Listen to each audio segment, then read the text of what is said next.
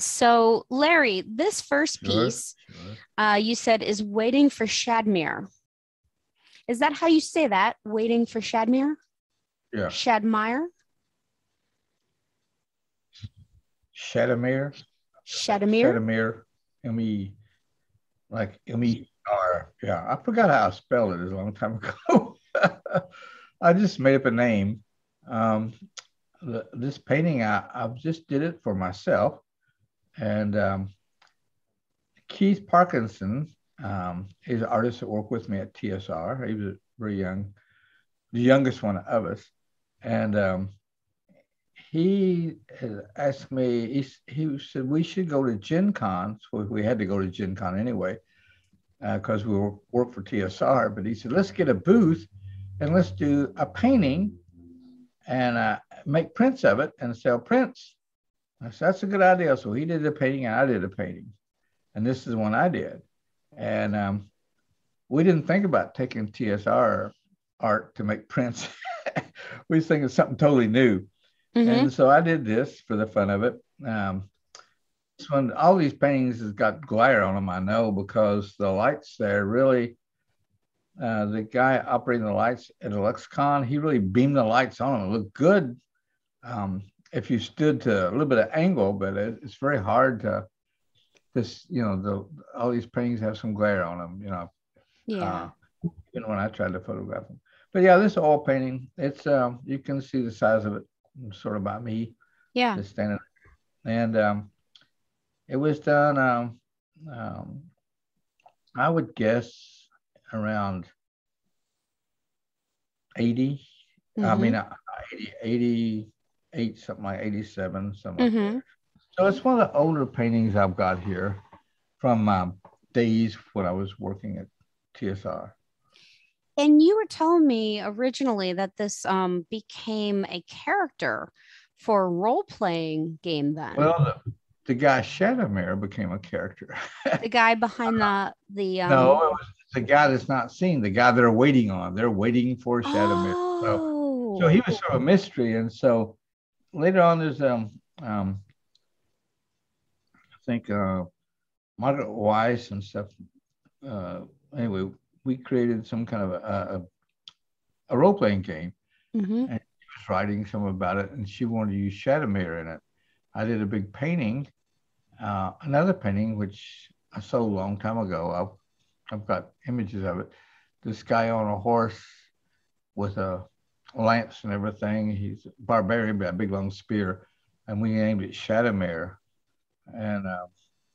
And so we finally get to see what Shadowmere looks like years later. So this one came first, Oh and yeah, you this had no idea what Shadmere Shadowmere looked is like. a fictitious person. Um, Why are I, they waiting on him? I don't know. It's just maybe they're entering. I like to do things that makes you think exactly that. I like to Mm-hmm. do things that you like make up your own story. To me, they've been on a journey and supposed to maybe hook up with him, or he's supposed to lead them to these new lands they're on the edge of. And but anyway, they're supposed to meet him, and they're waiting for him to show up. And Mm-hmm. then I don't know if he leads them on into another land or something. I don't know. That's He just a leads them story. on an adventure. I mean, she's got An that adventure. spear. Yeah, You were yeah. talking a little bit about the spear, and she almost appears to have war paint. She's got face paint But on. this little guy behind her, Yeah. yeah, no, he's not Shadowmere. He's just a little creature of some type. I love making up these little guys, male and female, that you don't have a name for them. They're humans, noids, or human types, but they're like, in D&D, there's dwarves and elves, or in fantasy, there's all these creatures and hobbits and everything else. Yeah. And I like to make up little characters that's, uh, I don't know, just they're fun to draw and paint. You're free to do whatever you want to with them, their faces or anything. And like, if I'm mistaken, I think he's only got three fingers and a thumb. So he doesn't have full five fingers, I don't think. I'm trying to look at the Mm-hmm. painting.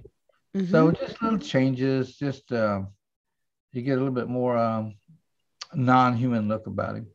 Well, But I'm he's fascinated by her though, because yeah, she looks like a huntress. She looks like a yeah. warrior. And he Well, kind of looks like her companion. Maybe he's yeah, carrying her food and some he could be, supplies. or yeah, he could be carrying stuff, and she's got to stay ready to fight. So he might be carrying supplies. They might know each other from a long time past. I would say he lived in deeper, darker woods. She might Mm-hmm. live on the edge of a village or something. Um, and um, they know each other. You might not, these creatures like him, the little guy, you might not see them very often. They might be very shy. They have to get to know a person and trust them, maybe. I Mm-hmm. don't know. I just like to make up stuff about them. Uh, Well, and it that's leads to stories and gaming. And what's so neat about role playing games, for those who haven't played, you start a game and you don't know where it's going to go. And if you got a good person running the game, very creative person, you can go on great adventures, because he or she that's running a game can't, he's always got to stay ahead of the players. Since the players are very creative, the guy running the game master has got to really stay on his toes to stay ahead of them. And it can go any place. The game is just pure fantasy and imagination, and it can go in any direction. And you create a big story. And a lot of people has written books over their adventures gaming over a whole, maybe a 5-year period of one big journey. And they've cool. written books about it and published books, everything else. So it really gets the imagination going. And Very to cool. me, it's all about imagination. That's why I do fantasy art. I like to make up stuff, things that's not real, or things that could be real, or Mm-hmm. things that may not ever be real. Who knows? Yeah. But Yeah. that's the fun part about it. It's freedom. Yeah. Yeah. Okay. So how about our next one? Okay. This one had a lot of Oh, we got glare, but I Blair. love the story in it. Yeah, it has a lot of glare, but I have some shots of it close up that I'm Yeah. going to put in. So this one has your gentleman trying to lure the young couple into a dark alleyway, and there seems to be a werewolf hiding behind the corner. What's I the think title of this one? uh take a second. Uh, it'll come to me in a minute. See, like I told you, I know the name of this, but right now I can't think of it. Well, tell Uh, us about this one, and it'll come okay. later, or The, you can the email it to me. yeah. The characters in the painting. Well, this was done for TSR for a game cover of I think Cities of Mystery, and myself, Keith Parkinson, another artist that worked at TSR, and Bill Willingham. He's another artist that worked at TSR. Well, Keith and I had went freelance and stopped working for TSR, but they still gave us contract work. And so Keith, Bill Willingham, and myself shared a studio in downtown Lake Geneva.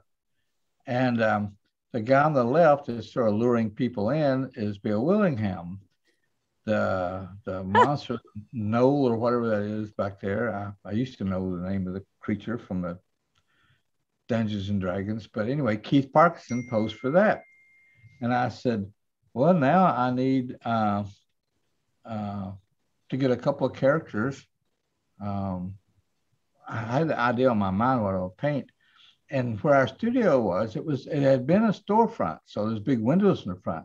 Mm-hmm. We were back there. Well, it was a big room, but we was back closer to the back working, and we could see people staring in.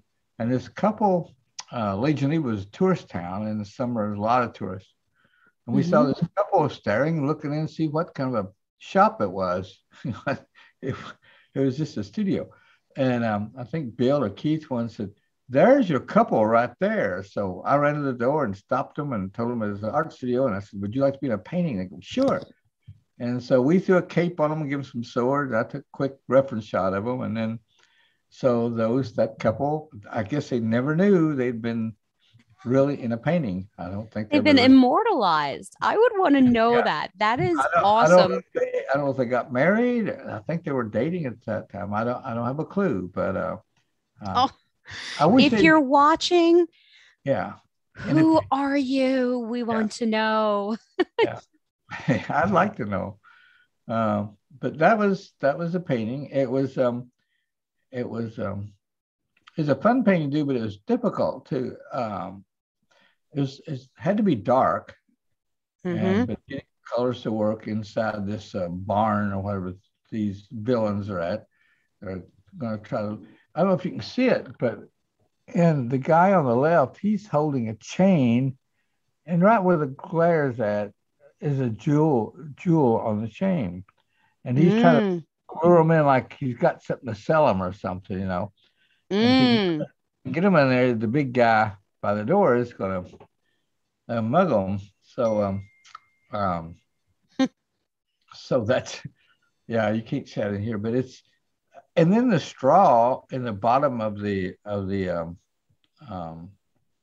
The floor there where you're floor, pointing. yeah, that was yeah, I was probably talking about that then. That part was really hard to do. I mean, I didn't know for sure I was going to do it because I grew up in the country and always run farm. And we didn't have a farm, but we lived out in the country, Mm-hmm. and been in and out of a lot of old barns uh, and the inside the stalls in the barn is just old, you know, dirt and straw and manure and everything all ground in together. It's just dark and got some color to it. I'm like, how am I going to Sounds put that? You know, sounds so so appealing. I know it's just how it is in a in a regular old barn stall. Now, some of these Mm-hmm. Kentucky thoroughbreds, I think their stalls look better than a penthouse. You know, so Mm-hmm. carpet. But back for just regular old farmhouses, and especially back in like the Middle Ages or something, the stalls and stuff would have been pretty dirty and muddy. And that was fun to do. It worked eventually. I had to fiddle with it a little bit, and but then it started coming together. And this is a painting that we've kept, like the first one you show, Mm-hmm. Waiting for Mirror. We're keeping this one because the sentimental thing about it. I painted Bill and and I did paint Keith in another painting or two, but those have been sold. One of them I was never going to sell, but these collectors offer me so much money. You It's couldn't crazy, say no, huh? you know. But now I'm older and everything. I can say no. But back then I was just starting out. You know, I was probably in my late 30s and Mm-hmm. trying to get a career going. So when these big collectors want to buy, I'm like, sure, I'll sell it. Mm-hmm. You know, Yeah. just trying to get ahead and make Yeah. a living. Yeah. Yeah. So Yeah. we've Isn't made that the name of the game? that is just trying to. My whole goal in life was to paint and make a living. That's it. Take care of my wife and children. My wife always worked mainly for insurance purposes. Mm. Uh, because as a freelancer, you're pretty screwed when it comes to insurance, and Right. because they will tear you up financially because you have no protection. They can do what they want to do. So my wife worked, and then I painted, and somehow I was just thinking the other day since I got out of college, I got a Bachelor of Fine Arts degree. Supposed to went to Pratt to get a master's on scholarship, but I got drafted like Oh. 2 weeks after I got out of college. I was Oh, drafted. jeez. I knew it was going to happen, For and Vietnam. yeah, it was going on then. But I spent my first year at Fort Knox as an illustrator, Mm. and then I spent my second year in Germany, which I could see castles and old villages. I took a lot of photos, just absorbed it, and went to the Alps. We traveled over Europe while I was there, and but I realized since the day I got out of college, the only jobs I've ever had, I mean, real full-time job has been an illustrator, an artist. That's And fantastic. I was thinking, I just had a few jobs between years at college, to earn some money for college. But other than that, once I got out, my job has been to draw and paint my whole life long. That's And fantastic. I know I was a lot luckier than I dreamed I would be. Um, this one's So got this one glare. has glare, but maybe you could send us, if you've unpacked these, maybe you could send me a nice picture of them. I do have close up of this one that I'm going to share, which shows the water. I've got files of these, high res files, and That'd I've be always, awesome. and I'll add I can them in. send them to you because I've got prints on most of these. Um, yeah, this was one I sold, um, but I've had it for years. I like the painting, and actually, a friend of mine, the guy in the painting, the Thor character, um, that was a friend of mine. The one I sort of worked on. He's a mechanic. He built expensive high-end street rods Mm-hmm. and cars. And he'd worked on several for me, but we were buddies and he wouldn't charge me much, which was good back then. I didn't have that much money, but I don't know, he'd do it for me. And all these Nice. years,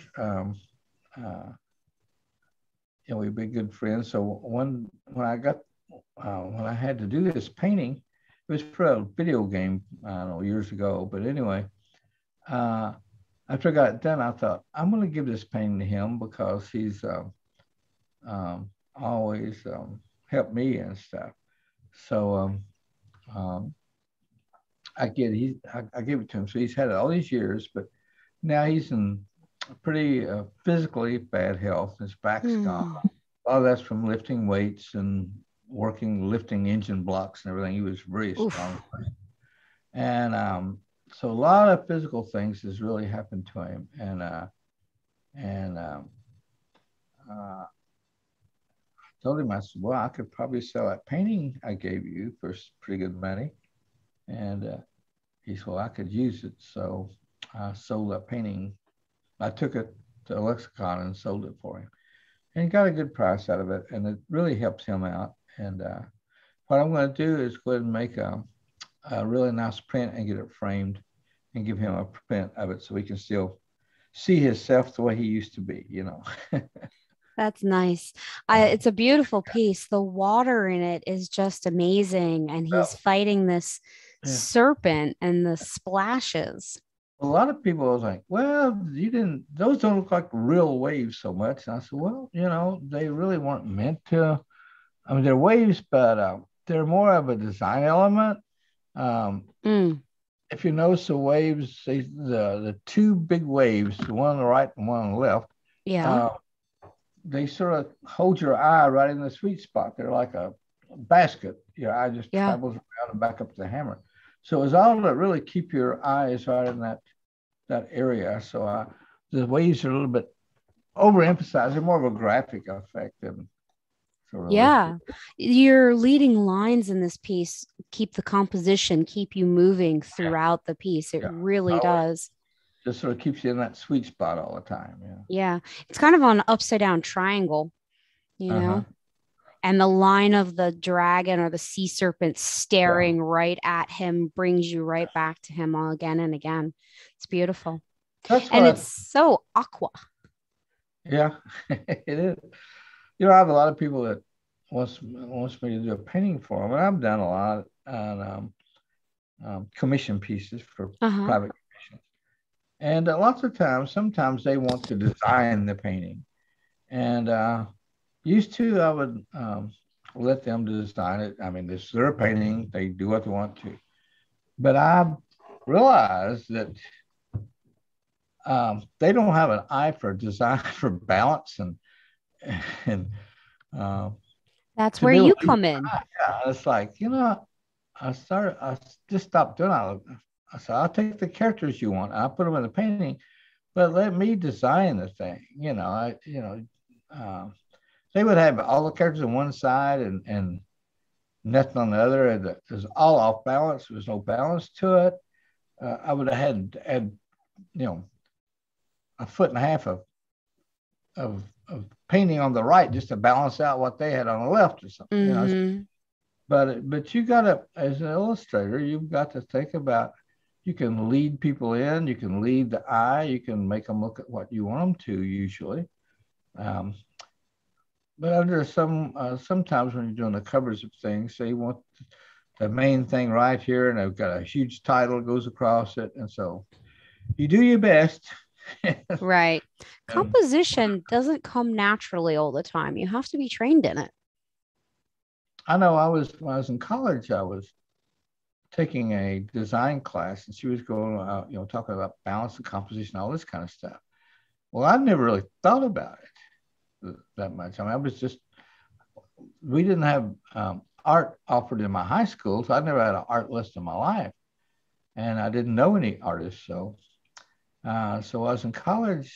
I was listening to my instructor. I was like, okay, I'm learning something new. So I was trying to do what she'd tell us. She'd have us to do just more abstract things or shapes, but using balance and composition. And I would try to do what I felt she was telling us to do. And I was getting C's and D's. And I'm like, God, I can't afford to fail an art class. So I thought, okay, I want to forget I sort of know what she's trying to say, but I'm just going to do it my way. Just see Mm-hmm. what looks good to my eye. Well, then I started getting the A's. And she said, see, you've learned a lot under me. I said, yes, I have. But it just come natural, I don't know. Yeah, Explain it. I What looks get it. good? Yeah. Yeah, yeah. Okay. And then let's see here. This piece Yeah. is your comic. And there's my bald head. I didn't realize I had so much gone. I could just shave it and let it go. I don't know. Well, nobody can Anyway, see the back. You can't see the back of your head, so you don't worry about it. I know I don't see it, but everybody else does. No wonder they say that's that old man going there. I see you need to talk to. uh, no, for years when I was, well, really the first year I started working at TSR, I was back in 82, I guess, Mm-hmm. 1982. The guy that, oh my God, I know this guy in my life. There's another name I can think of. It'll probably come to me. I can see his face. I got a good visual memory. I can see his face. But he was editor of Dragon magazine, and Mm. they ran comic strips and just different things, cartoons, articles, everything. It was a magazine. So he walks in and our little studio us artists there, a room, and he said, we need a 3-page comic strip in Dragon magazine, and it was something new. We need 3 pages going to the very back of the magazine, and we're taking submissions all over the world. And I said, can we submit it? He said, that's why I'm here to tell you, you can submit. And because we worked at TSR, and I said, will TSR own the rights to it? Or, was the Dragon magazine own the rights? He said, no, the art you do, you own the rights to it, Mhm. so we're just using it. So I agreed to do it. He said, I need 5 pages of a comic strip. And he gave us a date, like a month or so away, and you can submit it. And I love, uh, I like doing my own kind of comics. And the comic strip I ran, I come up with this little character and named him Snarf. At that Snarf. time, Snarf. I never heard anything named that. Mm-hmm. And so, because the character had this sort of long snout, and I figured he sort of had this snarfy sound maybe when he spoke or something. But so I just created this continuing story adventure, and every 3 pages, we published 3 pages at a time in Dragon. So it had to be something funny or crazy happen ever within that 3-page storytelling. And it was one continuing story as well.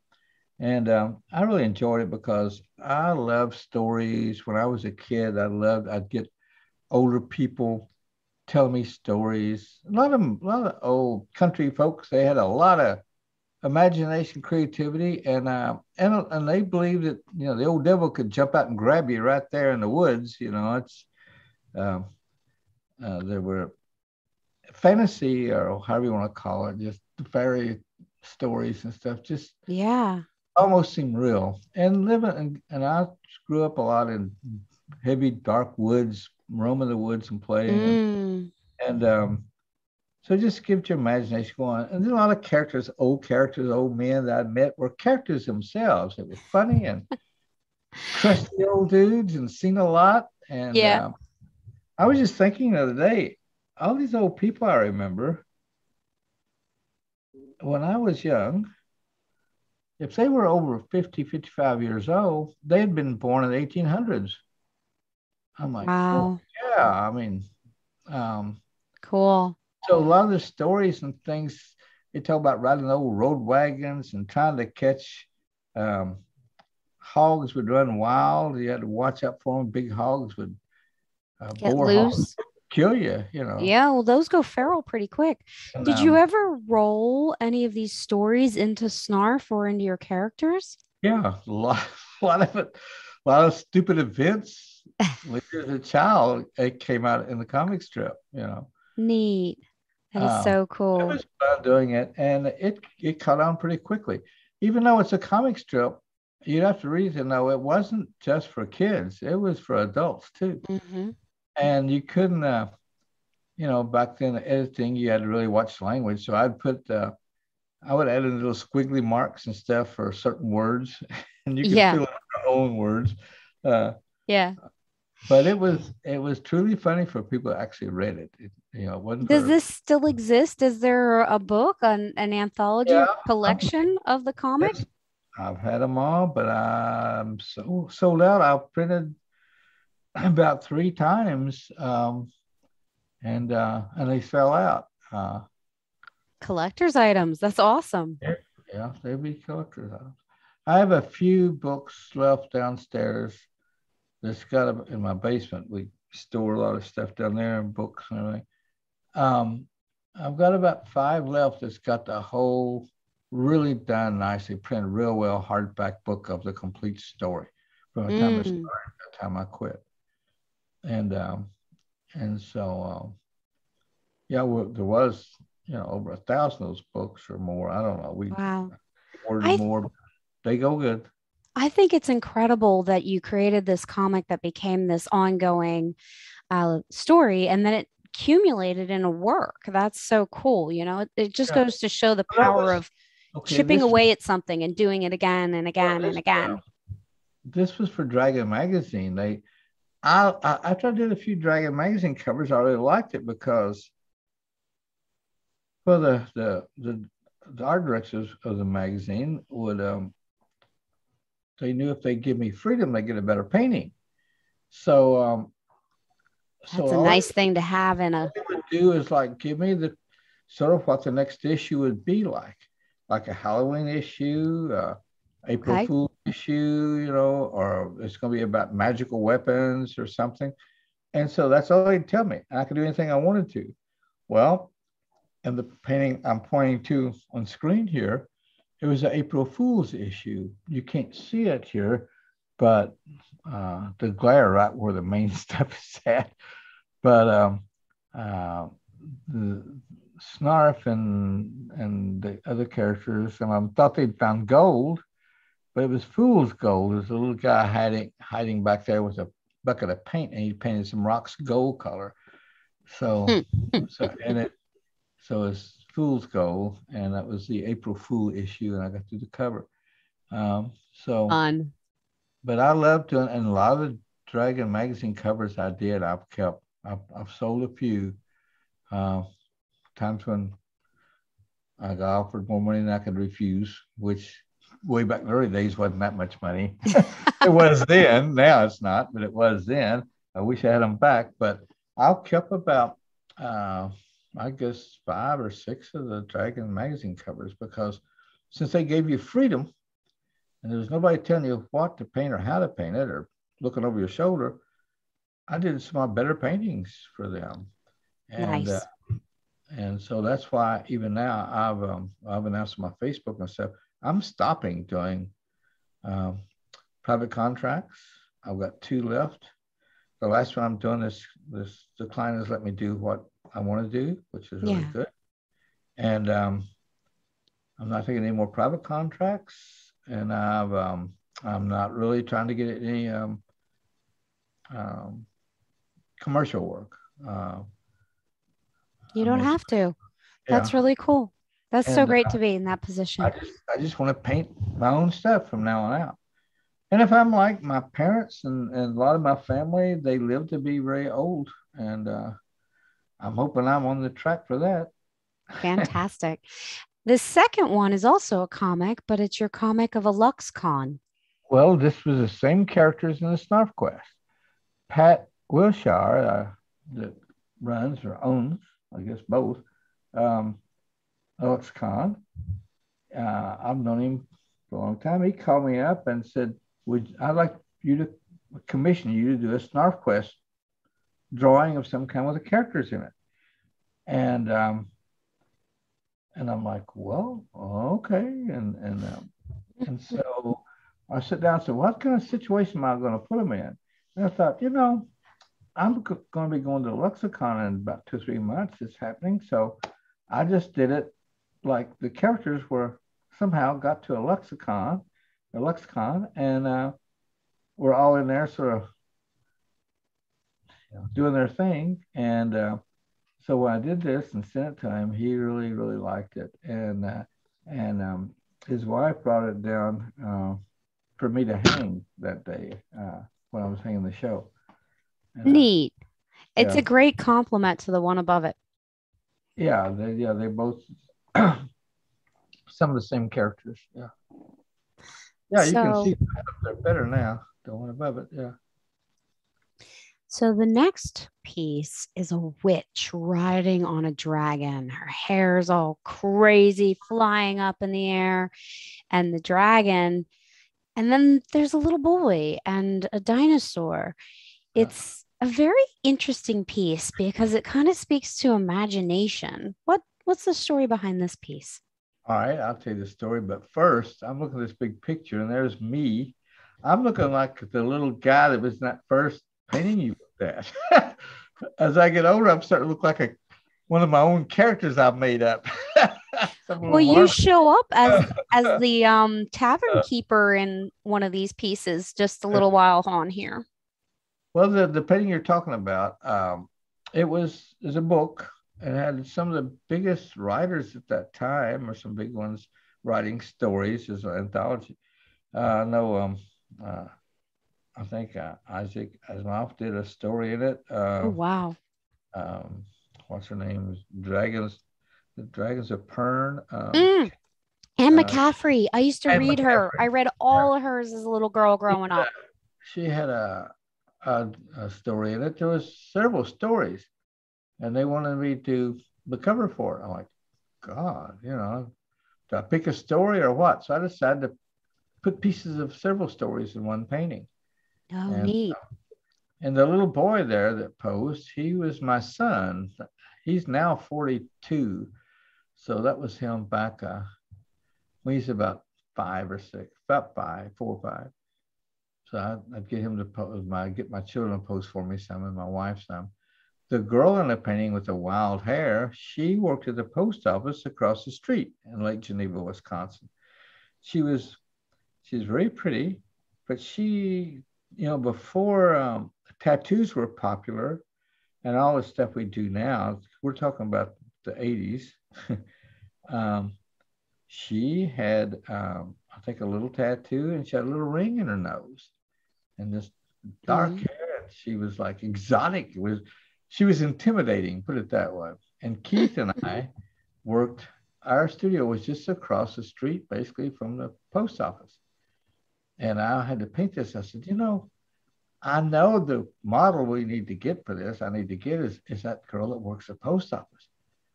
And he says, yeah, she's beautiful. I said, why don't you go ask her to model for us? He said, oh no, you go ask her to model for. So we debated back and forth. I think we flipped a corner or something that I lost. So I had to go ask her to model for it. And I thought, if she says no, she just might come around and beat the crap out of me or something. I don't know. I didn't know her.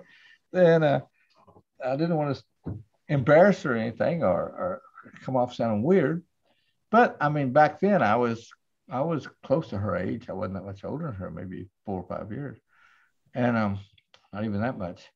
So I go to the post office. She's working the window that day, so I had to wait in line with other people. I thought, this is stupid. I'm not mailing anything. I'm just going up to the window to talk to her. And so I got up there and she looked at me and I said, I don't have a letter to mail, but I'm one of the artists who work across the street. She said, yeah, I know you guys. And I said, yeah, okay. I said, I'm doing a painting and I really like for you to model for me. I think you would work perfectly. She said, okay. I'm like, oh my God, that was too easy. I said, well, you can stop by anytime. She, is tomorrow okay? At lunch or something like that. I don't know. She said a time. And I said, oh, sure. So I went back across the street and told Keith, well, he was high-fiving. We was high-fiving each other like, what up, man? Um, Woohoo!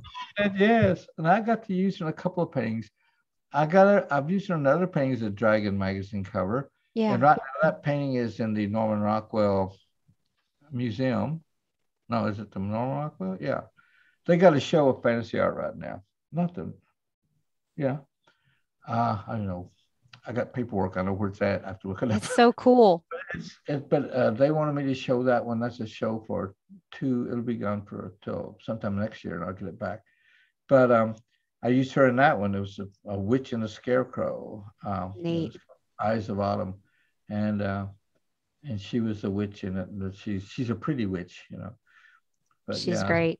yeah. Yeah. And we kept that painting because that's my little boy, my son, and the Yeah. girl. We knew her.